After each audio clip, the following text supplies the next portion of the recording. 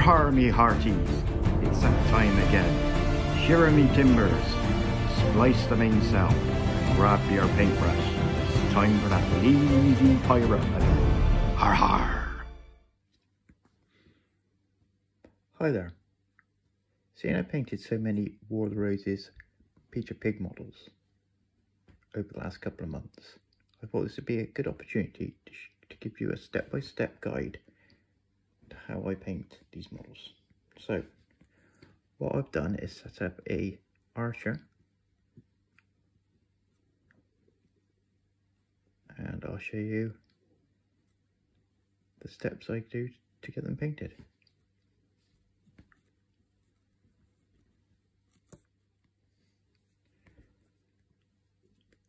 Right then, first off, this model is undercoated white. Then I get some Citadel Colors Contrast Skeleton Horde and give the whole model a coat.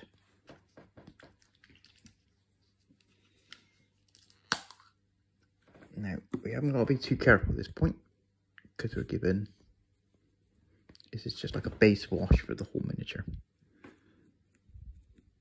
So we're going to deliberately slosh this on, making sure it gets in all the nooks and crannies of the model.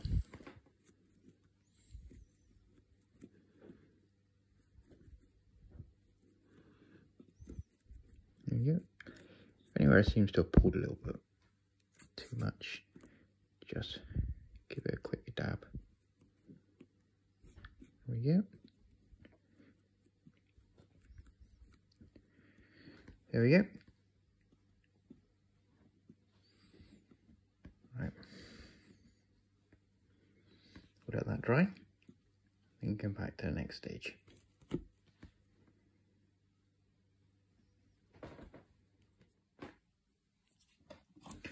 Right then, next up, we move on to the flesh. For that, I'm using this Vallejo flat flesh.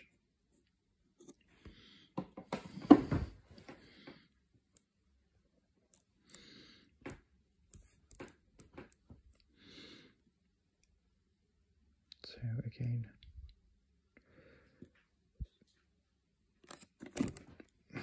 oops.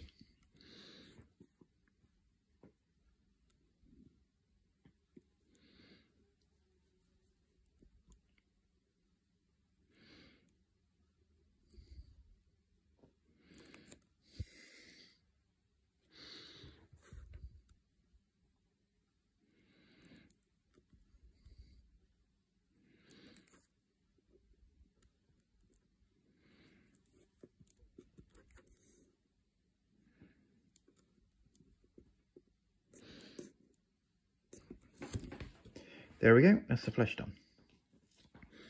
Right then, next, as we're going to do this as a archer from Richard Duke of Gloucester, we're going to do the delivery in his colours. So for that, the red, we're going to use Contrast Blood Angels Red.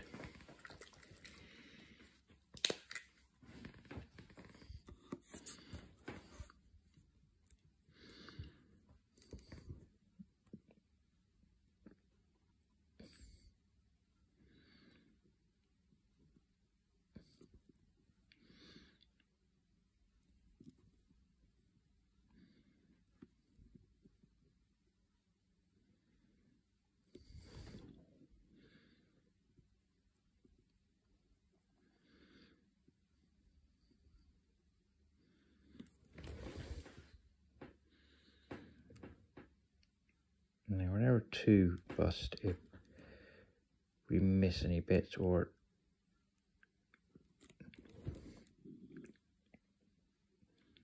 go over too much at this point, because we're going to hit it with a big agrax at the end anyway. So what I was going to do, I have his buckler, going to do this one. What we're going to do is livery cover for his trousers as well.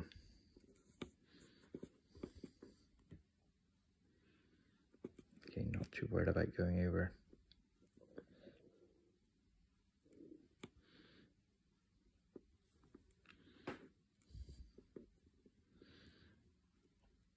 Any of the mel or anything at the moment. There we go. That will do nicely.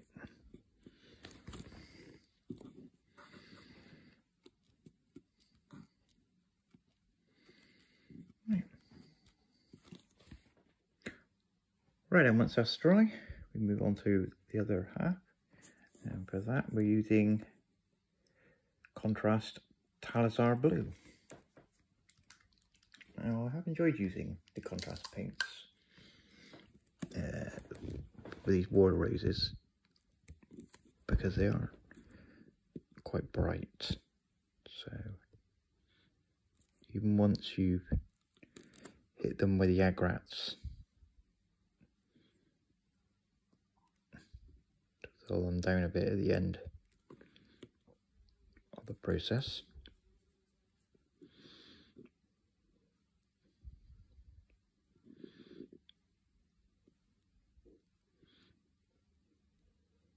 They still keep a very distinct colorization.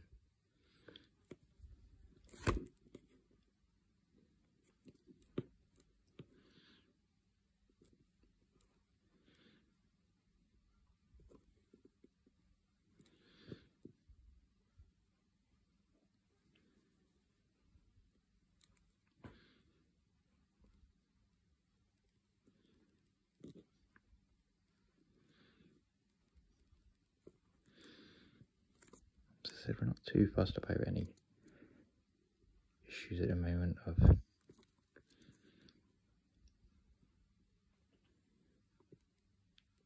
going over it anywhere. Right, there we go. A bit more now, I think.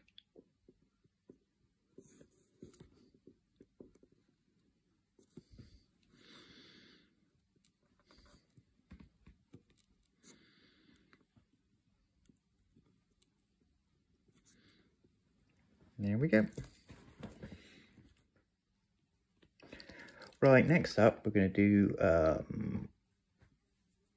the sleeves from his undergarment. So for this I'm using another contrast paint. This time it's contrast voluptuous pink. So I do like to mix these colour up. I do some browns and some greens and the odd bright colour like this one. But again, don't forget we are going to be hitting this with a agrax at the end of the process. So even though this might seem a bit brighter at present,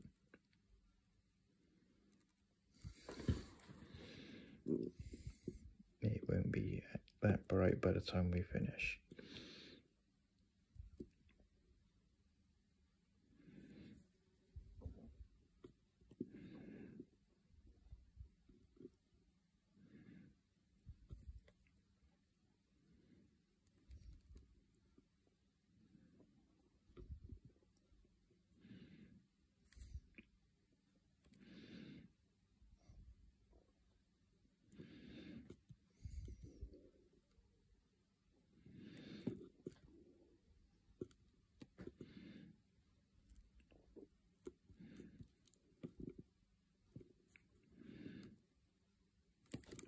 Right, there we go. Oop. Just a bit on his arm there. There we go. Right then, next we're up to doing some of the leather work. So I do a mix. Normally these sort of colours, I use brown leather, but army paints are, I use maybe snake white leather, and sometimes I use this one, contrast paint, the Gore Grunter fur. So is the one we're going to try on this one.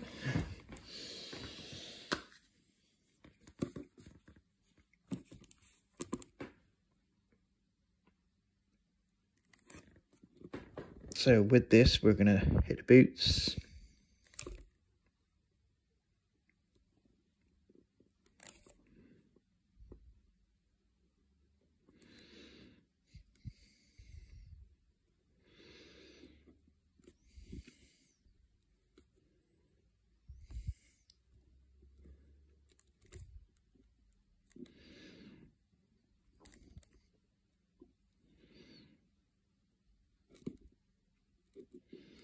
The scabbard.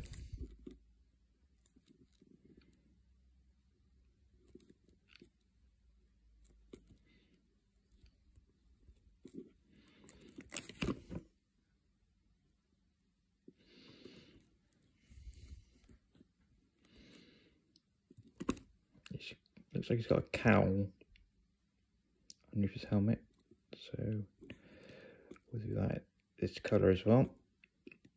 Oh, scabbard and handle of his knife.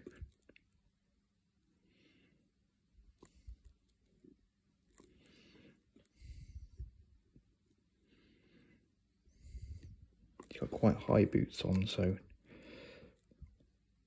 we'll paint that right up to the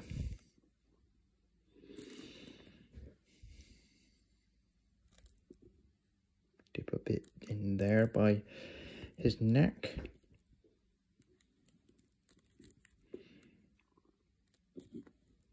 That will be on the handle of the sword.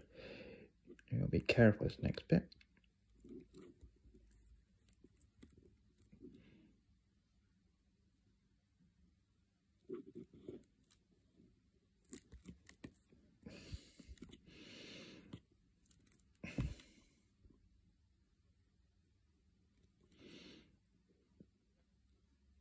So we just do his belt as well.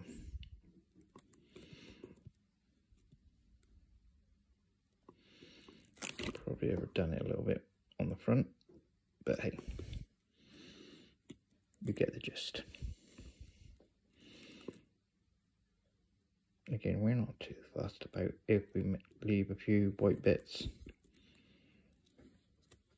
at this stage. Anything that we fail to cover will get out great. So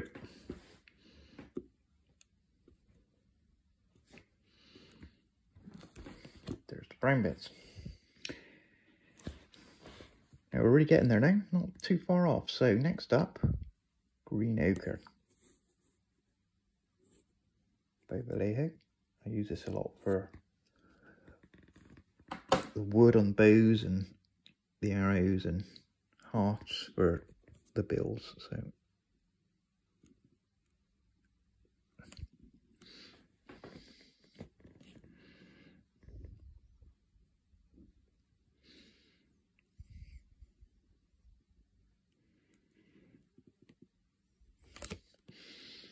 So a nice liberal coat of this.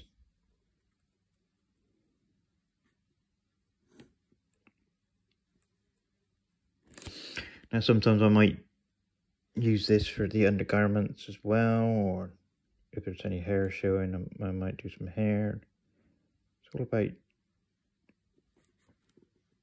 keeping the amount of different paints you use down to a minimum. So arrows.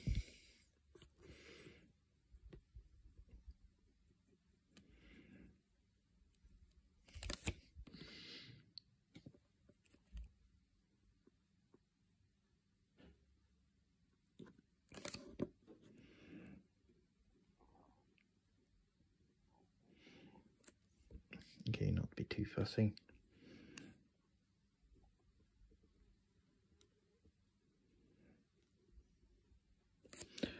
It's probably just as quick for me to paint a whole strip of these guys, because I normally do a strip of 6 at a time, than it is to paint just this one,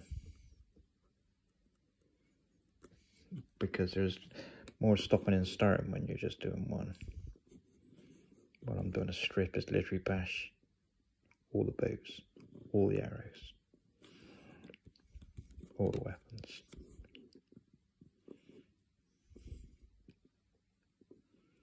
Yeah, we got a majority of it covered.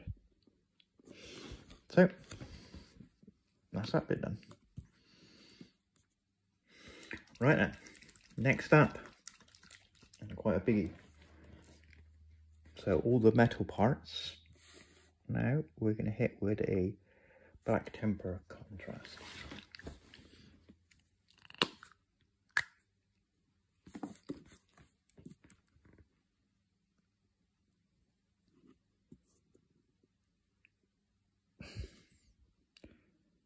So the whole area of the shield,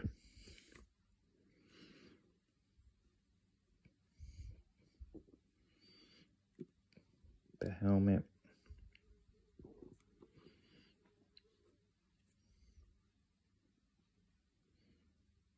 the hilt with a sword, any chainmail,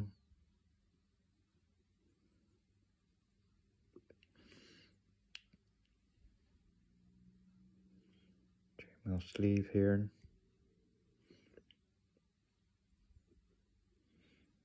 as you can see, it's liberally splotched on. I do find this a really nice base coat for doing metallics.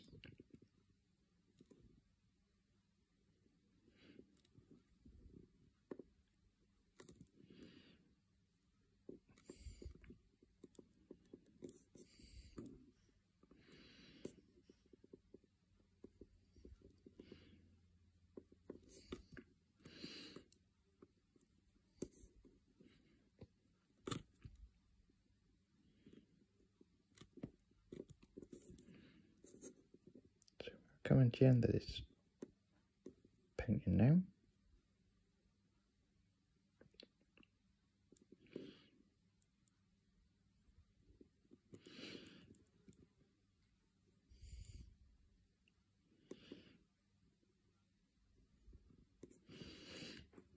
So I haven't quite got the hang of painting on camera yet.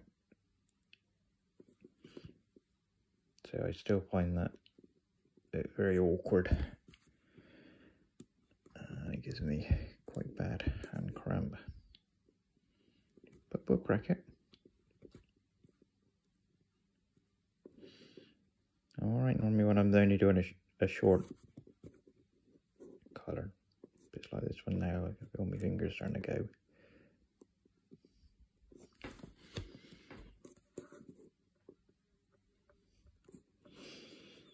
But I think we've got it, most of it.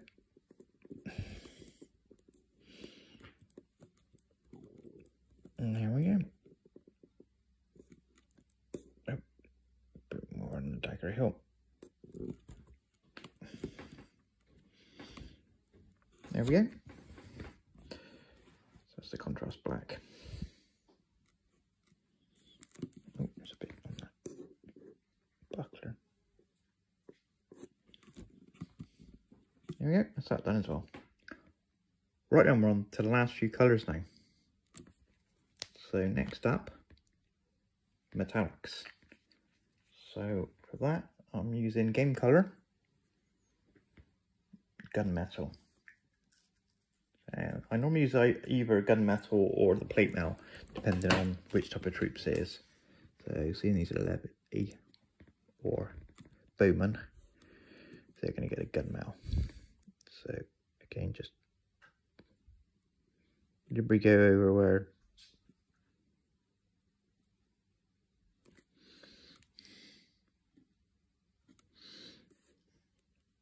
we just put the Black Templar.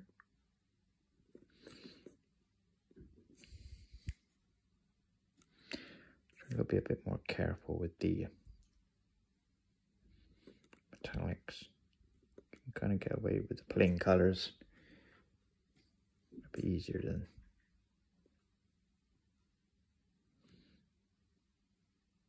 if you go off the lines with the metallics.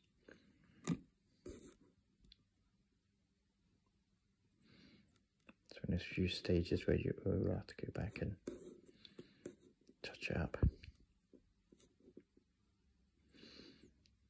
But as I always say when I'm painting this type of stuff, these are gaming pieces, so, you know, they're not display pieces, so as long as they look alright in the unit, that's fine by me.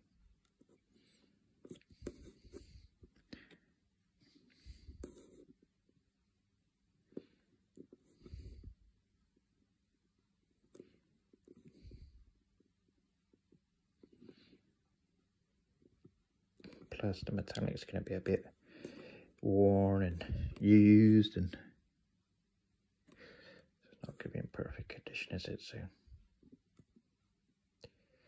these are levy or retainers, so this is probably a retainer Bowman.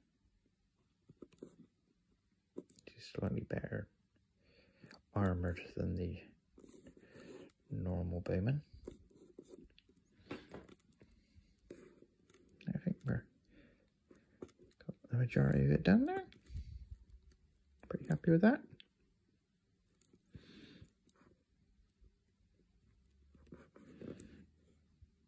There you go. Don't think I've missed anything. Oh, maybe a bit there.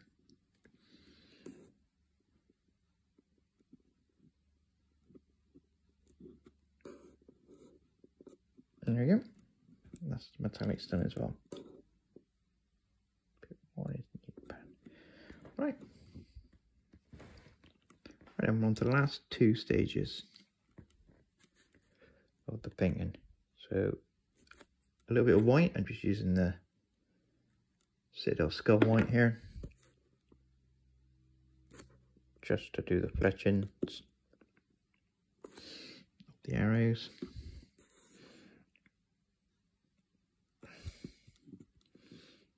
And because he's Richard, he needs to have a white bore on his breast. So what I normally do is just do a little white blob. Right, so that's that done. So once that dries, then all we need to do is add the magic, Aggressor shade. Right then. The last proper stage, the liquid magic that is a Aggressor shade. So literally, we get a nice big brush and we go to town on the whole model.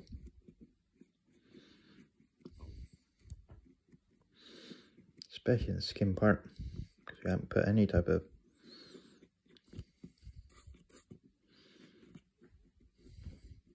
shading on the skin.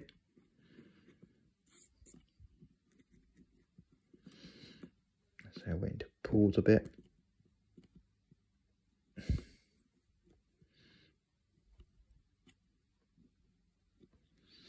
Right, there we go.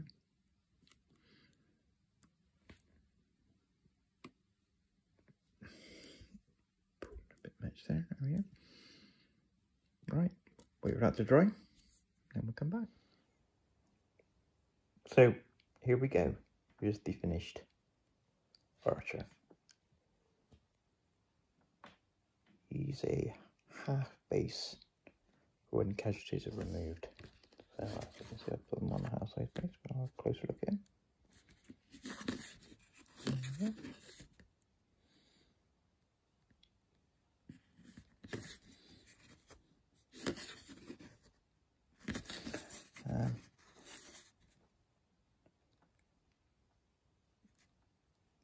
Here's a full unit base, you see?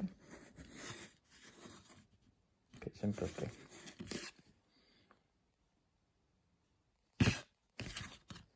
So, there we go. It's that easy.